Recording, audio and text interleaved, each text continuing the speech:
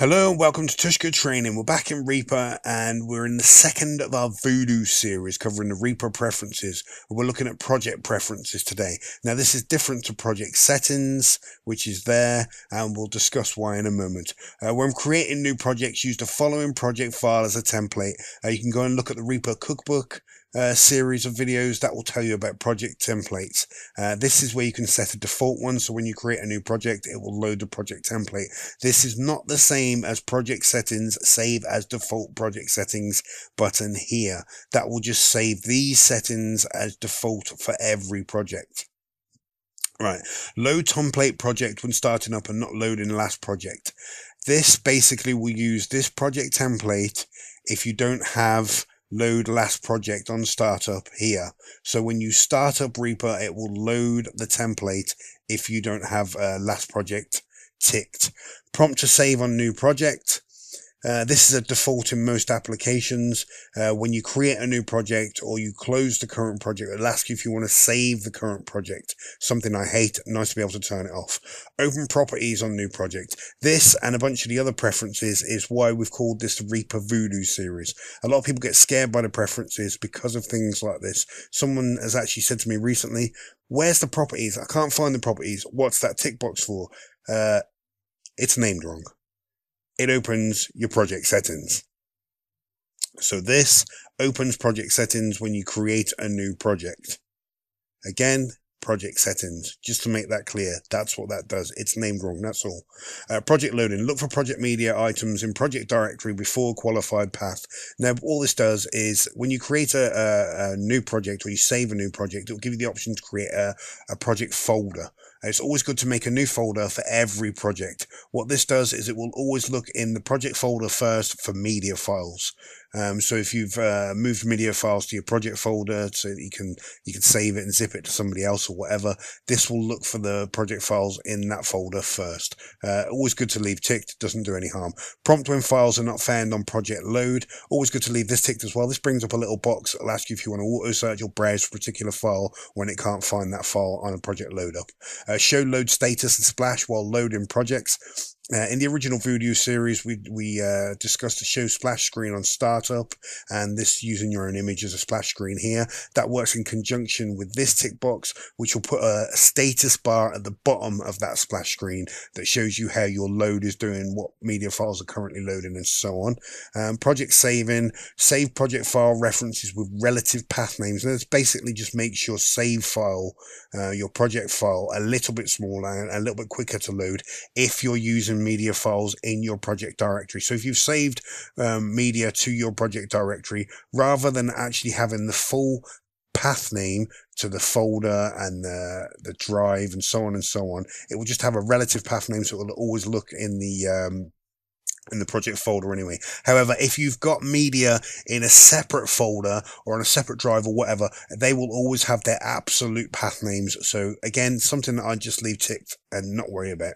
When overwriting project file, rename old project to .rpp-back. Worth having this. It's a backup file. So when you save a project, the last version, it will save to .rpp -back. Always worth doing. You can keep multiple backup files if you want by ticking this. You can timestamp the multiple backup files, so each backup will have a time on it, so you know when that backup was created. And you can keep undo histories for each backup as well. Now if you remember, again, back in the original Voodoo video, we discussed being able to load undo histories and saving undo histories with project files. If you need to know more about them, you can go back and watch the original video, but you can save multiples of those with each backup file. Now this here is your auto save settings. Not something I use, but if you do use it, this is where you set it up. You've got your amount of time here between autosaves. You can hit the tick box and save to time-stamped file in a project directory. So it will timestamp the save file to time-stamped file in additional directories. You can create a directory here by browsing to it here, and it will create a save file in that particular directory. You can save to the project file. That's not recommended by me. It's not recommended by the developers, and we're just going to pretend that doesn't exist. Save undo history rpp-undo if enabled in general prefs. Again, what we discussed here was the save undo history. Okay, the next thing we're going to cover is the track send defaults in the project setting, project preferences. You can decide what your default gain is for your volume on your newly created tracks. I have mine set to 0 here, as you can see. I'm going to remove these tracks quickly. Now you can have default visible envelopes here. I'm going to take the pan on as well just to show you what it does. As you can see, those envelopes are now visible. It's set to linear here, like so. So when I create a point in the envelope, it's automatically using linear. You can set this to square, slow start end, fast start, fast end, or Bezier. We'll cover those shapes more in the Reaper cookbook, so you can go back and watch those videos. Now, one thing to remember here is if you do change the default here and create new points, it won't work. Now, that's actually, it's not a bug. Basically, you just have to create a new envelope before you see the default changing. That's all that is. So it's not actually broken. You just have to actually create a new envelope. The default automation mode here is the automation mode for these envelopes. The default automation mode setting, which is one of these settings here. You got trim, read, touch, write, latch. Again, something we'll be covering in the cookbook. You can go and watch those. Arm new envelopes. So basically, the envelopes are armed to work with different ways of recording them. By default, you can turn that off and on there. Default track height in new projects. If we change that there, like so on, you won't actually do anything, and that's because it's only in new projects. It's not new tracks, as you can see. It's when you create a new project what the default track height is. I always have it set to small because it's easier to change those sizes at a later date. Showing mixer basically decides whether your view will be visible in the mixer down here. I've got my mixer docked, which we discussed on some of the Reaper Cookbook series as well. Main parent send decides whether it's sent to the master. Free item positioning is something we'll discuss at a later date in the Reaper Cookbook as well. If you want it turned on by default, this is the tick box here you have to hit. Not something I want to cover too much in this preference series. Record arm decides basically whether a newly created track will be record armed by default. Some people want it record armed like so by default, and this is your default record setup as well, which is the record setup you will know from the cookbook series when we cover recording in the cookbook series. The next is your project defaults for send track and hardware outputs. Your send default gain is here, which is if you create a send, which I will do quickly now, which is this gain here. Hardware output default gain. Now you might want to change this. I'm not going to show you a hardware setup here at the moment, but if you've got a particular out of the box setup where you need a particular decibel range going to a particular piece of hardware, you might want to change this so it's set up lower or higher. Send hardware output default mode. You can change your post and pre-fader here. Which is your default. You can always, don't forget, you can always change these after the fact in your settings here via your routing box per channel. You can always save these, you can always change those settings anyway. So it's not something I tend to mess with in the preferences, I've got to be honest. Sends MIDI by default. Now, you just suddenly create a send here.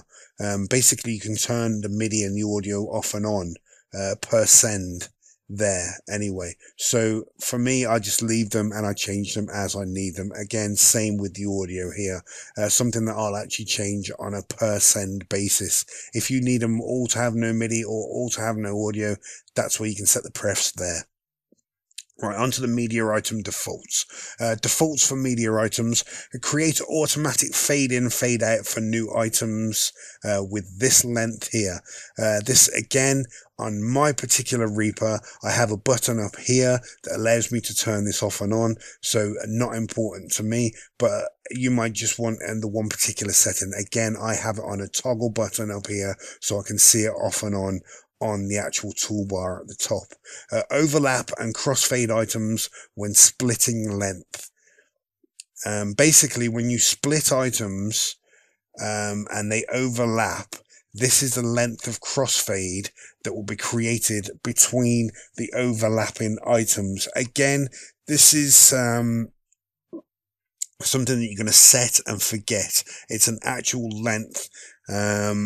It's not something that's that important, to be honest, to me personally, but some people will be changing this quite a lot, I expect. So that's the setting there for overlapping items fading, cross-fading, I should say. Default fade in, fade out shape. You've got your various shapes here. Default crossfade shape, you've got this here. Don't forget as well that you've got your crossfade editor now as well. Something else we'll be covering in the Reaper cookbook. These are just defaults. Again, not something I mess with because I change them on a per crossfade and a per fade basis myself, and I tend to never use a default shape anyway. I'll always change it per fade and per crossfade. Right click on crossfade sets fade shape for only one side of the crossfade. Shift toggles. Again, not something I use, but this is basically will allow you to change the shape of one side of the crossfade to a different shape. So rather than them being the same shape on both sides, you can actually change one particular side to a different shape. Enable automatic fade in, fade out, and auto crossfade for MIDI note velocity. Basically what this does is it will allow you to use your fades that you've created on the velocity on MIDI items. Something that I do have ticked. I haven't ticked on this particular setup yet because this is not my default Reaper setup. Loop source for imported items. Basically, when you import an item, this will loop the source so that if you drag the right edge, it will loop the item. Great if you're working with loops. Great for a bunch of stuff, actually. If you don't have this ticked, then when you pull the right edge, it will just actually extend the item and you'll have a bunch of empty space. Same for MIDI items here. You drag the right edge and it will loop the MIDI item. Loop source for recorded items. So if you record something, if you drag the right edge, it will loop it. Time selection auto punch audio recording creates loopable section. So if you actually auto punch in via a time selection into a track when you're recording, it will actually make a loopable section of that file. If you have it unticked, then it will record it straight in and it will just be a straight audio file in the actual file that you already have. That pretty much covers our project preferences. I hope you enjoyed this tutorial and we'll see you on the next one.